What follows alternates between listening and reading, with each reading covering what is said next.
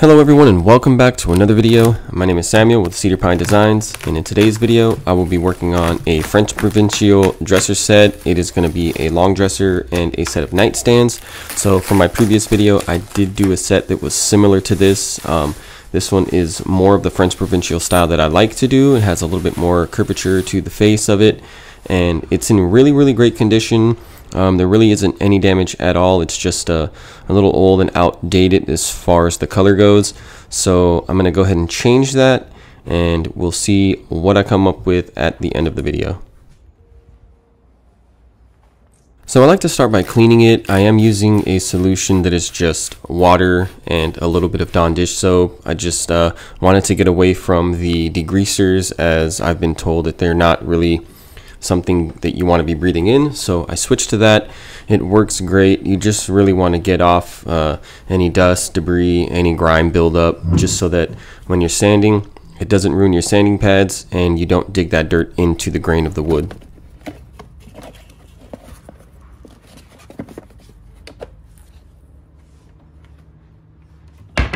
So this piece is going to be very similar to my last piece. All that I'm going to be doing different is the color and maybe the treatment on the handles. We'll see later on in the video what I decide to do with those. But I started off with 150 grit sandpaper, and a lot of times with these French Provincial sets, they have a really thick finish on the top of them.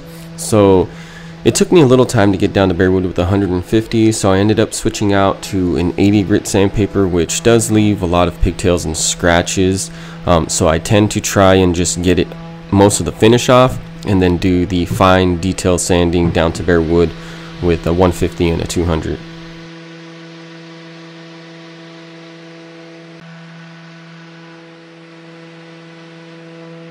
This is a very good example of those pigtails I was talking about. You'll get a lot of swirl marks when you use an orbital sander with a grit of sandpaper that is really rough. So the reason you don't want those is when you go to stain, you're going to see all of that stuff. The stain is going to seep into those pigtails and those deep scratches, and you're going to notice them a lot, and it's going to look terrible. I've made that mistake plenty of times, and you just want to take your time and sand it and just get it done right the first time. A lot of times with these French Provincial sets, I like to do the bare wood on top, but the wood in its natural color has a little yellow tint to it, so I like to use this whitewash by Varathane to just cancel out some of that yellow tone and give it more of a natural whitewashed look, and I think that it looks super good. The yellow against any kind of paint just kind of looks off to me, so I try not to do that.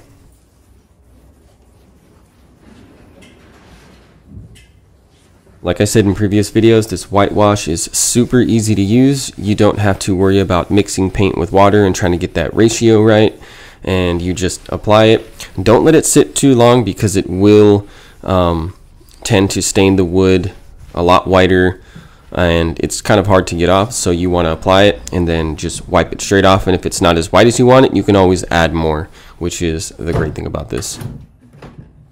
Next, I move on to removing the drawers, and as I removed this second one, I was greeted with a nice surprise. I love finding little things left behind. It's just kind of cool, something different. And for this instance, I did find a set of earrings. I'm not sure if that turquoise is real. I assume that it was real silver. And then I did find a ring. There's two rings, but it's actually a set. It's kind of something I've never seen. It fits together as one piece. And then I found a gold, or what looks to be gold, but it is not. It is more of a plated, just, you know, play jewelry almost. But it was pretty cool to find something. I like finding little things, and I have a box that I throw all my little trinkets into. And the middle drawer did have a little surprise for me in there too. I guess these are like scarves or something, and then a set of red gloves and one cheetah print glove. It's kind of interesting. Just toss that stuff to the side. So if you notice, I am having to kind of force these drawers out, and it's not that they're damaged or anything. It's just that these metal tracks that they have are like, I want to say like the very beginning of them are like pressure fitted, like you have to get past a certain point before they roll smooth. That way they don't just pull straight out when you're opening them or using them.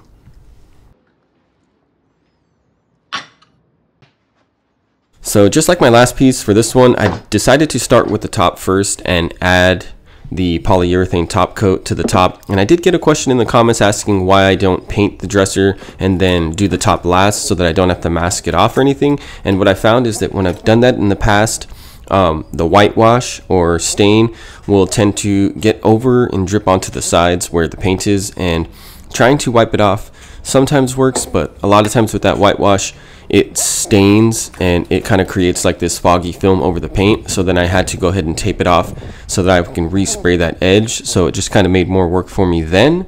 So I decided to just do it this way moving forward.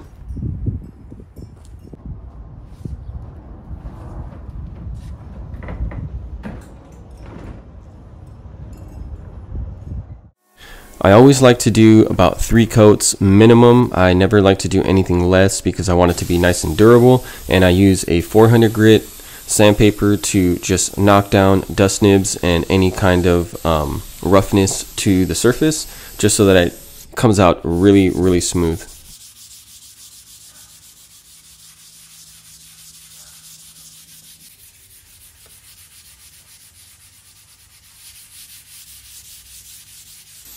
I keep my HVLP spray gun on its highest setting. I keep it at about 40 psi, and when I say settings I mean the output of the material is set to max and the spray pattern is also set to max, and I overlap each pass by 50% just to give it some really nice coverage. This dresser did have all the drawers with this sticky back drawer liner. This stuff is a pain to get out, but luckily most of them came out full pieces like this, but some of them did tear and rip and I had to use a razor blade. Luckily I didn't have to pull out the heat gun to get all that stuff out. Now it's time to remove all the drawer handles because I plan on painting the drawers as well as the body.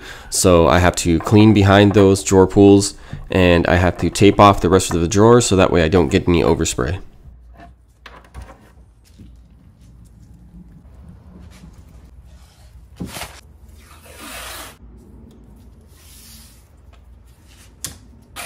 This always has to be one of my favorite parts, is masking off the top, because then I get to add all this tape and I get to use a razor knife to cut all of the excess off and give myself a nice crispy line. There's just something so satisfying when you get those long pulls that you can just go all the way from start to finish with one pass. It's the greatest.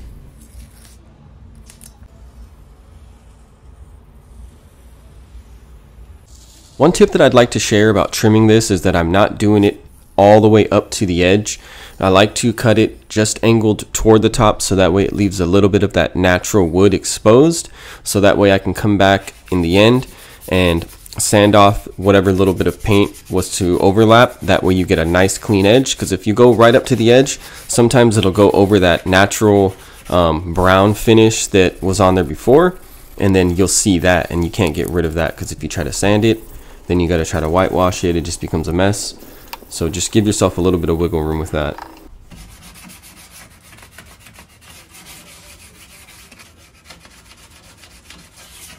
So because this has a finish on it already, I'm just scuff sanding it with 220 grit sandpaper so that way I can create a rough surface for my paint to bond to. And a lot of people always ask why I don't use primer. If you don't sand down to bare wood, you don't really necessarily need the primer, especially if you're using a premium paint. Just so long as you scuff sand very detailed, you don't want to leave any smooth surfaces because the paint is not going to stick. And when you go to scuff sand your next coat, it is definitely going to peel right off.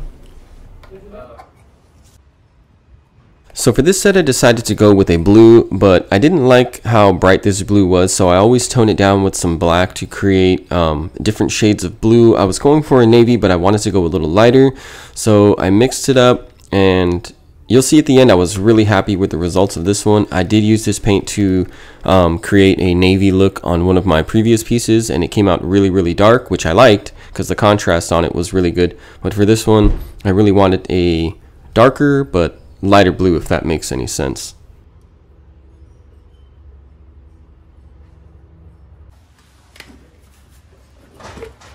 Even if you feel that your paint doesn't have any kind of debris in it, it's always good to use these filters, because you don't want to gunk up the inside of your gun, because then you'll have to take it completely apart, soak it in some type of solution like acetone or something to clean it, and it can be a very tedious process. So for the paint, I do the same thing as I always do, 2 to 3 coats.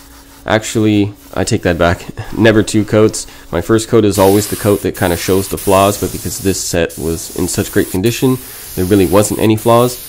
But I do like to use my first coat as a way to see anything that I may have missed, so that way I can fix them and do at least 2 more coats to cover everything.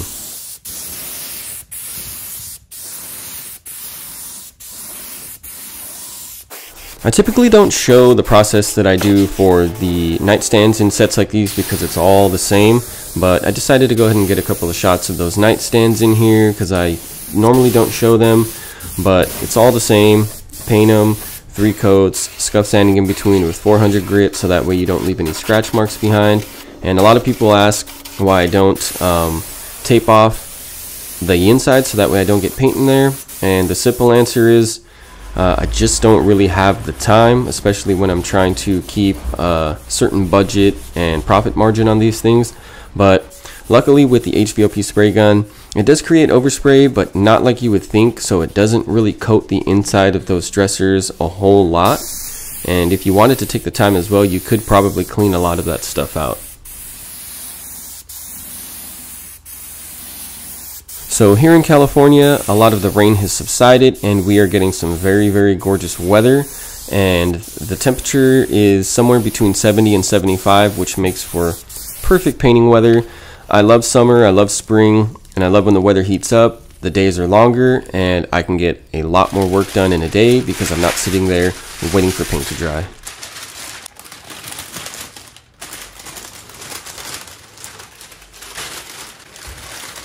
After I've taken care of all the paint, I remove all the tape and the masking paper to reveal that little bit of overlap from the paint that I was telling you about earlier. Now you can just take a 220 grit piece of sandpaper, round it out, and then just lightly sand that edge off, and it creates a really, really nice crispy line between the paint and that top. As you did notice when I did remove that paper that there was some overspray that I didn't realize. I didn't put enough tape to cover it and some paint got underneath on the top. Luckily it's clear coated, and you'll kind of see right now coming up how I took care of it. I did the same thing as I do for the edges. I just scuff sanded it up, and I don't show the process, but I did just take a microfiber towel. I grabbed my polyurethane and I just dipped it in there with a towel, and I kind of worked it into that area because now that it was scuff sanded, it did look dull compared to the rest of the top, but once it dried, you would never even notice. I really love using Howard's Feed and Wax, especially on the outside and the inside of the drawers, because it really helps condition that wood and bring it back to life. A lot of times this stuff is really old, really dry, and nobody ever really took the time to condition or maintain the wood, so adding that is just the cherry on the top. This has to be one of my favorite parts, putting on all the drawer handles, because that means I am this close to being done, and all I have to do is put all these drawers back to the spots where they go according to the markings that I put on the back, and then I get to step back and take a look at all my hard work and everything that I accomplished on this piece. And I have to tell you, I am super, super stoked, so let's go ahead and check this out.